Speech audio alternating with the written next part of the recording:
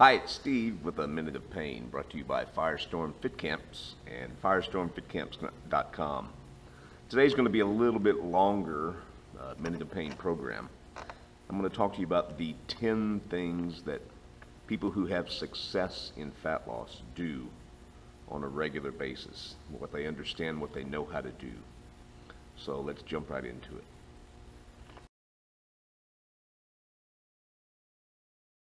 All right, so number one is people understand that fat loss comes primarily from what you eat. It's not going to be done by an overemphasis on exercise, whether it's weightlifting or cardio or some mixture thereof. It's going to come from what you eat. It's going to come from the quality of your food in the proper quantities. So there's going to have to be some portion control. You're going to have to eat good quality stuff, and you're going to have to portion it out in appropriate sizes that are going to be conducive to an amount of fat loss. That's just all there is to it. Unless you're willing to change your diet, and for some people pretty radically, you're not going to see any level of appreciable fat loss at all. You're just going to spin your wheels.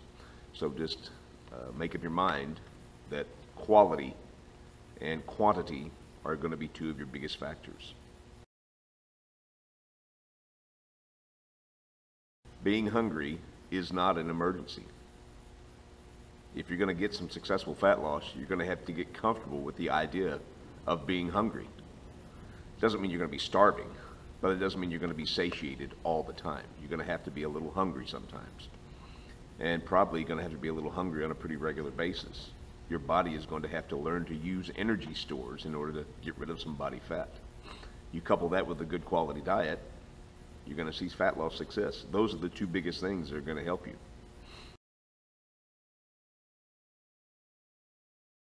Number three is that people are able to focus on the task at hand. When they go to the gym to do the job, they get the job done. When they sit down to a plate of food, they do what is necessary. They're not going to dilly-dally. They're not going to try to do something different, to take a different approach. They're not going to maybe try to change the rules of the game right there at the goal line. Get a game plan and they stick with it. They focus on what is there in front of them. They're in the moment. They're in the present moment, taking care of business. This is a success factor that just, you've got to adapt. You've got to adopt. Fat loss is easy once you understand how hard it is. And the people that understand this work harder at it than the people who don't. The people who have success work harder at it because they understand fat loss is easy when you realize how hard it is. If it was easy, everybody would do it. But with some hard work, dedication, and effort, they get the success they want because they work harder at it. They work harder in the gym, they work harder at meal prep, they work harder at recovery. It's going to take those things in order to see some successful fat loss. So you just got to work harder. If you're not the type to work hard, you're just going to frustrate yourself. So maybe now's a good time to learn to adopt that work ethic. People who see successful fat loss understand the difference between prioritizing themselves and selfishness. Putting yourself first in this respect is not a selfish thing. You've probably heard the analogy of being on a plane and the flight attendant is giving the rules for flight and explaining that when the little air mask drop down, put yours on first so that you can help others around you. That's prioritizing. It's not a selfish act to make yourself a priority in this respect if it's going to help you help others.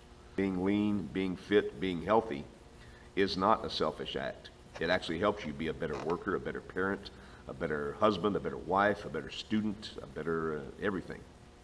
Because you're able to do more for others because you have more energy, stamina, you have more endurance, you have the power, the strength necessary, the clarity of mind. So prioritizing yourself is not a selfish act. Your success is going to come from strategies, not willpower. Your success is going to come from strategies, a game plan.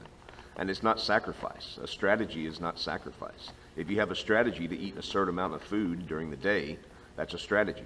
If you have a kind of wingding and think you're going to have to sacrifice a lot of this and that, and you're not going to be able to eat the quality that, or the lack of quality, or what are the stuff that you like to eat ever again, you stop that. I mean, that's not true.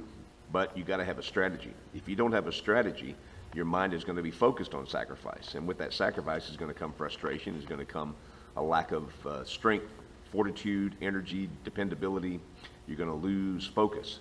So get a strategy. Don't depend on willpower, that kind of thing. People who have successful fat loss are on time. They're on time for their training sessions. They're on time for their meals. They're on time for their sleep patterns.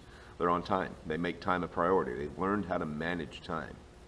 If you don't know how to be on time, then that's something that you're going to have to focus on, because if you want to see success, you've got to manage your time. You've got to be on time all the time. One of the greatest things that you can do is to be consistent. Inconsistency is the killer. Inconsistency is akin to procrastination. Procrastination is the silent assassin of success. You got to be consistent. If you want to see success, you've got to be consistent in what you do. Just because something is easy to do also means that it's easy not to do. So be consistent in your efforts. Be consistent in your training, in your focus. Be consistent in your training. Be consistent in your efforts. Be consistent in your resolve. If you're just consistent 95% of the time, you're going to do very, very well, because that lack of consistency is going to snowball. It's going to lead to inconsistency. So don't let that happen to you. People who see success have a definitive goal. They know what they're after. They have a definitive goal based in reality. For example, if someone has a body, say, like a Nicole Kidman, tall, lean, slender by nature, but they want to have a desire to look like, I don't know, somebody who's more muscular, who has a more athletic type frame, they're probably going to be frustrated, because that's not a goal based in reality. You have to deal with what God gave you. If you didn't pick your parents right, there's not much you can do about it. So you're just going to have to accept the reality that you're made differently. You're going to have to work differently. You're going to have to train differently. You're going to have to eat differently, and pick a better goal. You have to pick a goal that suits your body style, your body frame. Trying to decide that you want to be a Olympic medal high jumper at 45, 50 years of age is not a good goal. So pick a goal based in reality, a goal that you can accomplish, a goal that you're willing to strive for. If it's not something that you are really going to place great emphasis on and strive for, then again, you're just going to spin your wheels and get frustrated, and you're not going to see the success you want. One of the biggest issues I deal with in terms of people struggling to drop body fat is their lack of ability or capability to manage their stress levels. People who don't manage stress well don't do well in dropping body fat. Stress increases what's known as your cortisol level, and cortisol is effectively just going to shunt your fat loss capabilities. So you got to handle stress. If you're one of those that manufactures stress, if you perceive things as being stressful, if you talk about being stressed, if you imagine things as being stressful, you're under stress, you're gonna feel it. You're gonna react as such. You've got to handle it. You've got to find some coping skills. You've got to find some way to manage your stress. You've got to recover. Your best recovery tool is sleep. If you're not sleeping well, you're not dropping body fat. If you're under stress, you're not dropping body fat. So whatever you do, figure it out. You've got to drop the body fat by handling your stress, and you've got to get some sleep in order to do that. That's just the way it is. The last thing is, people who see great success in fat loss change flat tires.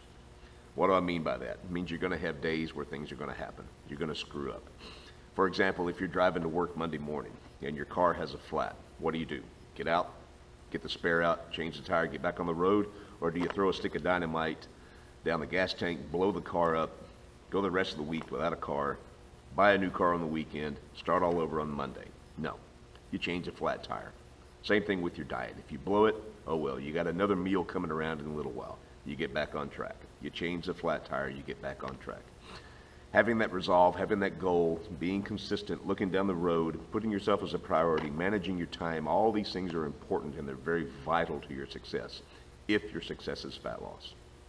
If you want to do it, I can help. I'm happy to help. That's what we do here at Firestone Fit Camps. It's very simple. Call me, email me, text me, get a hold of me. Come in and let's train together. Now you think about that.